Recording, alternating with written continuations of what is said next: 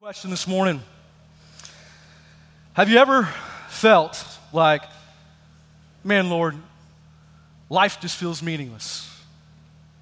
Have you ever felt before, man, God, what is the purpose of life? I'm not trying to get morbid. I'm not trying to go off on the deep end this morning. Have you really just ever contemplated that before? God, what is the meaning of life? You know, I used to think about this a lot when I was a kid. I'm a little bit of a nerd, so to say. I had space magazines growing up, and we'd get them delivered to my house. This was obviously before cell phones, and I would open up these space magazines because I was so fascinated with the universe and so fascinated with God's creation, and the thought of, man, how big the universe really is just boggled my mind, still boggles my mind. I had a telescope, and I would look at the stars. I'd go outside and gaze at the stars, and I would just think, Lord, what is the purpose of life, even as just a young kid?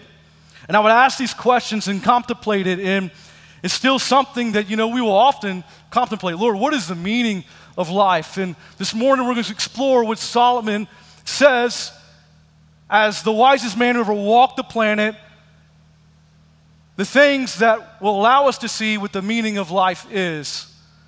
Solomon went on this journey to find out what the meaning of life really is. Let me tell you a little bit about Solomon. His father was King David. King David was a man after God's own heart. He loved God so much. And yet, his love for the Lord, he was still yet a big-time sinner. He committed adultery with Bathsheba, and then he killed Bathsheba's husband to cover it up. And yes, that is very, very, very, very bad. Murder is wrong. Out of this relationship came Solomon. Solomon took over from David as king of Israel, and upon David's deathbed, he says to Solomon, keep your eyes on God, keep your nose in the Word, and obey His commandments. With this, as he took over the kingdom of Israel, God was extremely pleased with him. And because of God's pleasure with Solomon, he says, Solomon, you can have one desire, one wish. Like, Solomon, what do you want? And just think about that for a moment. If God asked you, you could have anything you wanted in this life, what would you ask for? You know, I kind of thought about this. You know, if I'm really being real with myself, I'd say, Lord, I want some money. I want to be financially free for the rest of my life. That's what I desire. That's what I want. Some of you in this room might say, man, I want fame. I want fame. I want to be famous. I want a YouTube channel that has 100 million followers, and man, this is going to be the residual income type of thing. It's going to be amazing. Everybody's going to know about me. Lord, that's what I want. I want money. I want fame. Maybe for you, it's just like, Lord, just give me the simplicity of just a big house and a boat that's on the river and a nice car, and man, I am satisfied, Lord. Lord, give me that. I don't know what it might be for you, but Solomon, in his wisdom, what did he ask for? And many of you know the story. What does he ask for? He asked for wisdom.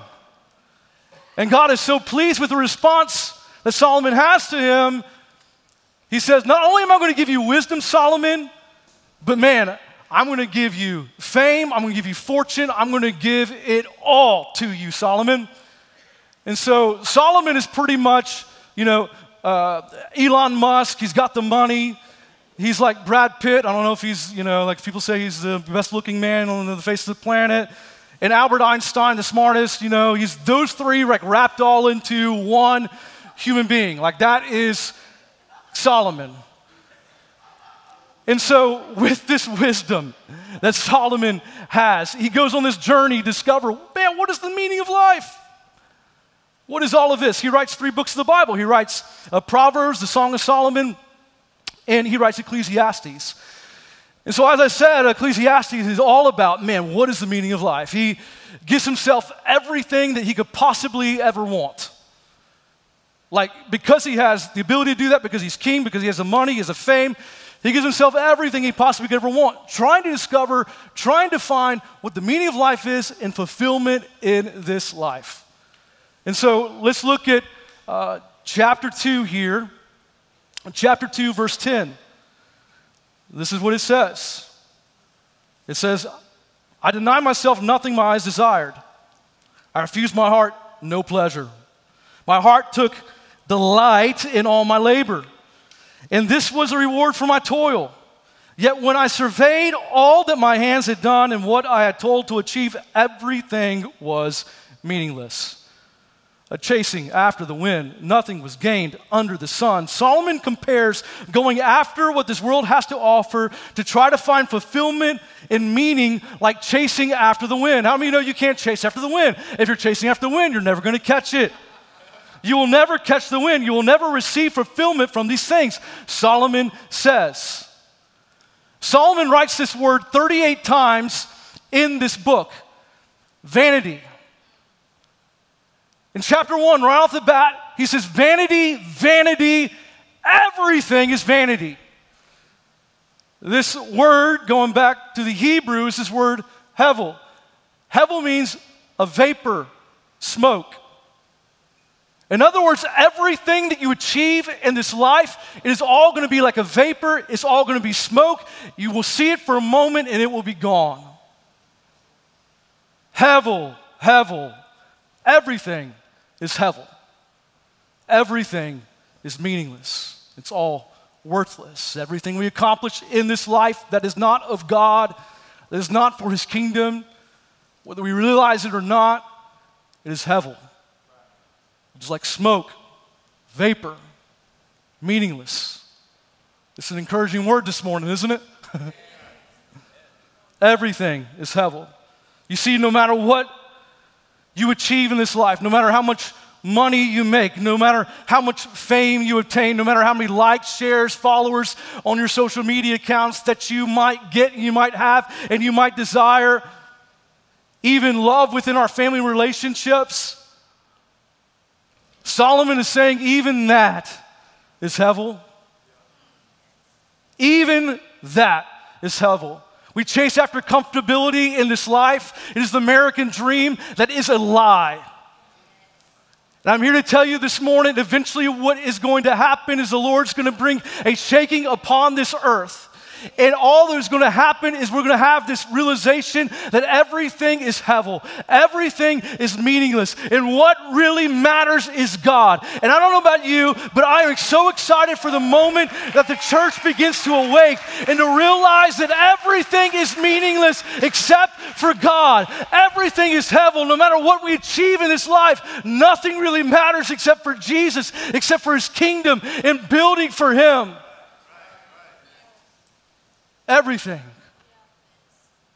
We can see right now the birth pains of the Lord's return. And I believe, man, He is returning soon. When you look at everything, there is no denying it. And so we have to have and understand this urgency that the Lord wants to put inside of us, this heart, instead of chasing after all these things, this world, and making everything that's meaningless, all these secondary issues that we make primary issues and everything else. Man, it's about God. It's about His kingdom. It's about the people of God being united in love and with spirit and taking this world by storm with the power and the might of His Spirit. That's what it's about. Everything is meaningless except for the kingdom of God. Solomon, with everything that he had, he went on this journey to discover it. I challenge you this morning, maybe go back. We don't have time to read the entire book. Spend this week and read the entire book. But this is the conclusion of this book. And this is where we're going to spend the remainder of our time. Ecclesiastes 12, 8 through 13. What does Solomon find on his journey for the purpose of life? This is what he says. This is his conclusion of this book. Verse 8. He says, everything is meaningless as a teacher. Everything is meaningless as a teacher. Completely meaningless. Keep this in mind, a teacher was considered wise, and he taught the people everything he knew. He listened carefully to many proverbs, studying and classifying them. The teacher sought to find just the right words to express truths clearly. The words of the wise are like cattle prods, painful but helpful. Sometimes we hear things and we read the Word of God and it is painful to read, but it is necessary. The Word of God, man, it is not about making you feel good. It's not about trying to find a way to prove your own point through the Word of God. It is about taking His Word at face value. Lord, what are you saying? What are you speaking? What do you want for your people? And taking that and applying it to your life. The words of the wise are like cattle prods, painful but helpful. Their collected sayings are like a nail-studded stick with which a shepherd drives the sheep. But my child, let me give you some further advice. Be careful, for writing books is endless, and much study wears you out. Here's what I want to tell you this morning. Nobody has it figured out. Nobody has it figured out. I don't have it figured out. None of us has it figured out yet.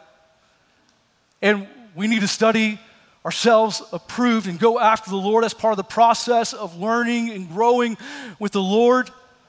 But there has to be this place where we come and we realize, Lord, I am man and you are God. I am simply man and you are God, and He's going to work it all out, man. When we get to heaven one day, He's going to correct us so many times. He's going to show us, man, this is what this meant. This is what this meant. And it's going to be a beautiful, wonderful thing. We have to understand. You can study and study and study, but man, we're not going to figure it all out. That's why He's God and I'm man. The next part is where I want to spend the remainder of our time. Here are Solomon's findings when it comes to answering the question, what is the meaning of life? He says this in verse 13, that's the whole story. Here now is my final conclusion. Say this with me. Fear God. Read it with me. Fear God and obey His commandments, for this is everyone's duty. God will judge us for everything we do, including every secret thing, whether good or bad. Solomon's saying three things. Fear God, obey His commandments, for there will be judgment. Because this is the secret to understanding the meaning and the purpose of life. Fear God, obey His commandments, for there will be judgment. So the first secret that I want to give you this morning to find meaningful life.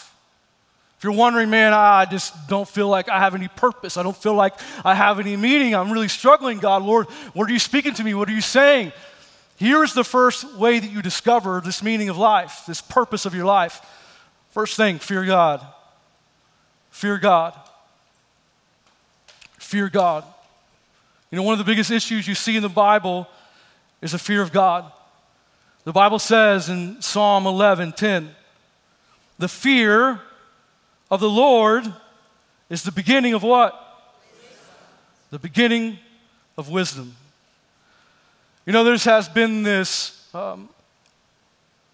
old school trend in the church and this thinking that, man, that's the fear of God, that's the kind of old school hellfire, brimstone. Let's just leave that, go off to the side. It doesn't really matter. It's all about God's love, grace, and mercy. And I'm here to tell you this morning, man, I love God's grace, His mercy, His love for us.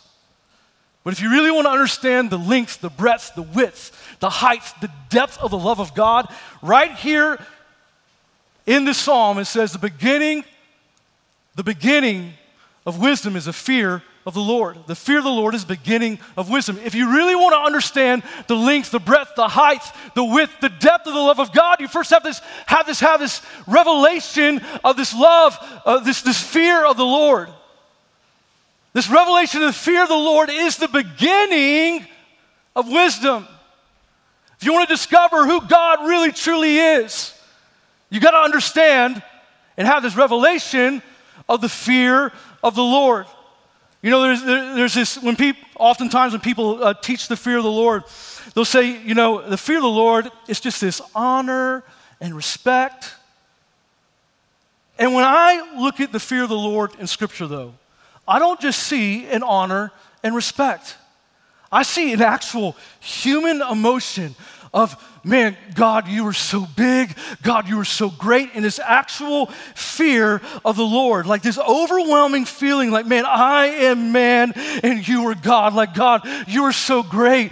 God, I am nothing, and Lord, you are everything. Like, there's this revelation of the fear of the Lord. When Isaiah saw God, when Isaiah had this revelation of God, he says, woe is me, for I am undone. Woe is me, I am sinful, God. And Lord, I recognize I am nothing. And Lord, woe is me, for I'm completely undone. John, in the book of Revelation, what happens? He sees Jesus, and what does he do? He falls down on his face, and he's this honest, like human emotion of fear that comes over him. It's understanding how big and how great and how almighty that like nothing rivals God. And this is a problem. We try to make ourselves God. We try to say, man, I'm God. My life is my own, whether we realize it or not. And we say, man, I'm just living for myself. I'm going to live and I'm going to do these things that I want to do, even though I know I'm not supposed to do it. And we don't have this revelation of who God really is. If we have this revelation of who God really is, there's this fear of the Lord that overtakes us. Look at this in Isaiah. When talking about this, Isaiah 44, 6-8. It says, I am the first and the last. This is God speaking. There is no other God who is like me. Like him, step forward and prove to you his power. Let him step forward and prove to you his power. Let him do what I have done since ancient times, when I established a people and explained its future. In other words, God is saying, man, is there anyone who can rival me? Is there anyone who can come against me? He's realizing, God is saying, there is nothing. And I know this is how God talks about himself. There's nothing as big and great and mighty as me. He is the Alpha, the Omega. He's the beginning and the end. He is omnipresent. He is omniscient. He's all-knowing, all-powerful. This is the God in which we serve. And that is with the beauty of submission underneath this God. But to really, truly submit to this God, you got to first have the fear of the Lord. For the fear of the Lord is the beginning of wisdom. But here's the beautiful thing about it. When you begin to understand the fear of the Lord, this is the beautiful and wonderful thing about the fear of the Lord. When you begin to have this revelation of who he really is and his might, his bigness, his goodness, and may really it be this ongoing thing where we recognize the fear of the Lord. What begins to happen is God says to his people, man, fear not. That might sound like a contradicting statement right now. But when we understand, have this revelation of the fear of the Lord, then God comes to us, he says, listen, fear not. Fear not. Isaiah, woe is me, I'm completely undone. An angel comes, touch coal upon his lips, you are forgiven. You are forgiven, your sins are washed away. He's recognizing his sin, and the angel comes and says, woe is me. He's saying, woe is me, and then the angel comes and says, you are forgiven, you are forgiven, you are forgiven. John, what does he say? He bows down before the Lord, and he's shaking with fear, and Jesus says, fear not. He's told, fear not, fear not. Let me give you an example of this. My daughter Ruth, she is 13 years old. I want you to know, I value her, I cherish her. To me, she's the most beautiful, loving, wonderful person. Like when you meet her, her heart is just pure and good, and I love it. Like she is, like that's how much I value her. Like she is my treasure, she's my prize. And when that boy shows up one day, he better have the fear of the Lord inside of him for me. Like, I don't have a shotgun yet, But when he shows up at that door to take her out on that first date, I'm going to be there. And man, I'm going to put the fear of God in that boy. And he's going to have fear all over him that's going to shake his boots. Like, I am going to protect her. I am there for her. Like, boy, you better watch out right now.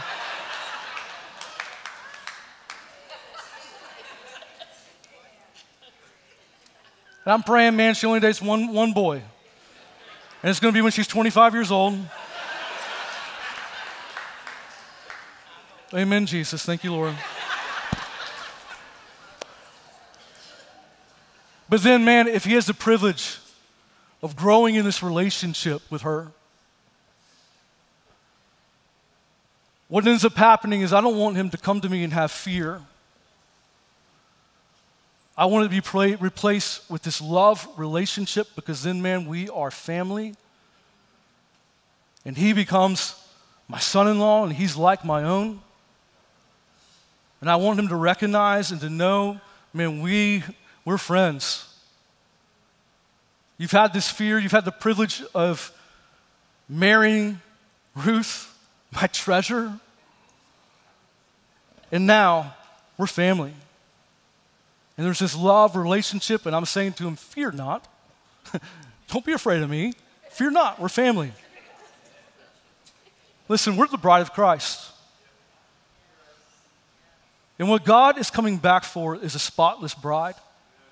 And what he is doing in the earth today is he is shaking the ground, and he is shaking our hearts, and he's allowing us to experience what we're experiencing, to move us back into this place where we have this fear of the Lord, and to understand, man, he is everything, because he is jealous for us, and he wants to prepare us so that we are prepared for his son, because we are his bride. You see the parallel there?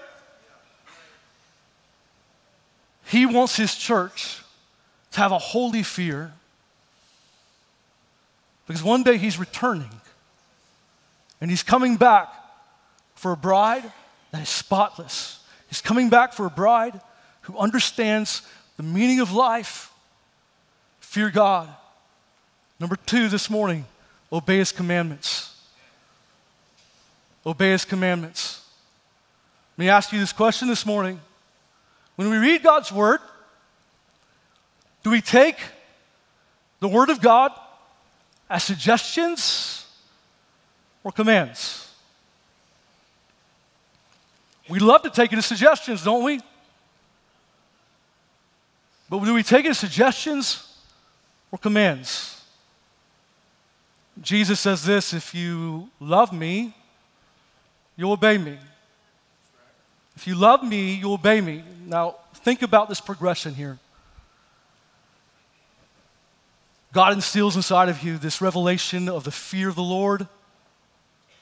This fear of the Lord and this revelation of who he is, his bigness, his might, his goodness. And then this fear of God that grips you. What does it do then? It turns into this love of God. And this love of God allows you then to obey his commandments. How wonderful and beautiful is that? Because this fear is replaced with love, and he says, if you love me, you'll what? You'll obey me. If you love the Lord, you'll obey him. You know, about 5 years ago, back, I was driving. I was actually headed up to my parents' house, or leaving my parents'. I can't remember if it's leaving or coming or going to my parents' house up in North Carolina, and I was by myself, and I don't remember why I was by myself, but I just remember having this encounter with the Lord, and this Lord really just speaking to me. He says, Adam, do you love me? And I just remember so vividly him just speaking in my heart, and said, Adam, do you love me with all your heart? And I said, Lord, you know that I love you with all my heart. He goes, Adam, do you love me with all of your soul? I said, Lord, you know, you have my soul. He said, Adam, I don't really have all of your strength yet. Do you love me with all your heart, with all your soul, with all of your mind, with all of your strength? You see, we've got to make the choice, the decision, to be obedient to the Lord. Obedience really is better than sacrifice. That's what the Word of God says. In other words, man, you can love God with all of your heart, with all of your soul. If you don't love Him with all of your strength and choose to do what is right, choose to do what is right, your worship is in vain. Obedience is better than sacrifice. You can dance before the Lord, you can raise your hands, you can speak in tongues, you can do all of these things, but all of it is vanity, vanity, unless you just choose, Lord, I obey you. Lord, help me to be obedient. This has been the age-old problem since Adam. This sinful nature coming in, and oftentimes our obedience is just a choice. It's not even a sinful thing. It's not even a sin matter. It's just, man, when God tells you to go minister to someone, to share the gospel with someone, okay, God, I'm going to be obedient right then and there. It's when God tells you, man, Adam, I want you to wake up early tomorrow morning and come spend time with me and make the choice and to have the discipline to go do that, I'm obedient. Is it a salvation issue? No. I'm going to be obedient in that. When the Lord speaks, it's rapid obedience. It's quick obedience. Do we negotiate with the Lord? Or do we just say, yes, Lord? Whatever you want. I think oftentimes we rather negotiate with God. When He speaks to us, you're like, oh God, was that really you? Lord, did you really want me to do this? Like, Lord, I don't really think so. That's a little too bold for me. I'm going to feel uncomfortable. Like, that's just, man, Lord, I'm just going to sit here. I want to allow them to see me and just be an example of the Holy Spirit for everyone around me, but I don't need to share the gospel. It's good. I'm good.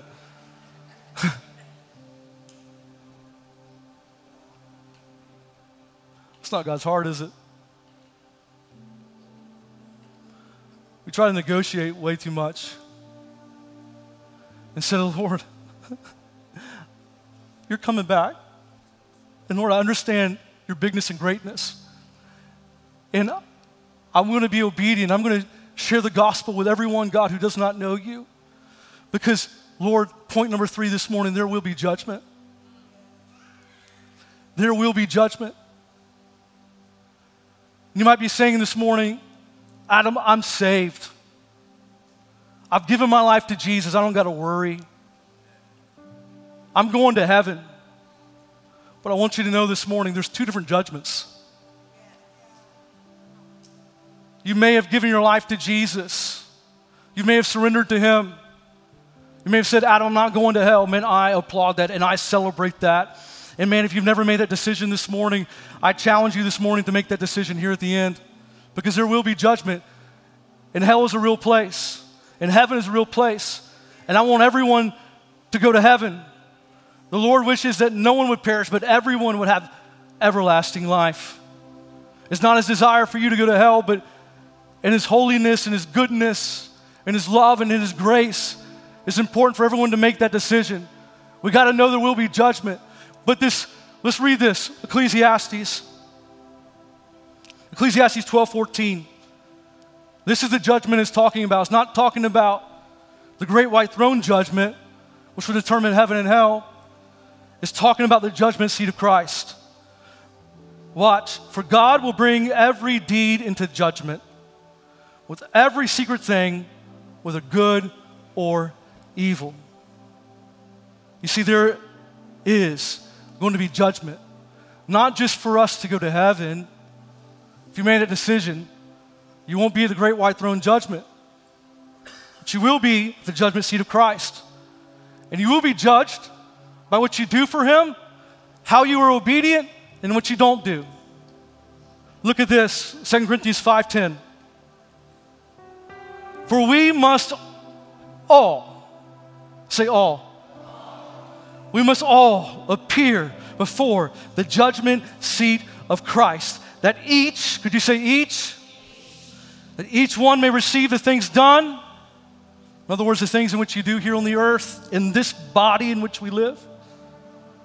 Each one will receive the things done in the body according to what he has done, whether good or bad.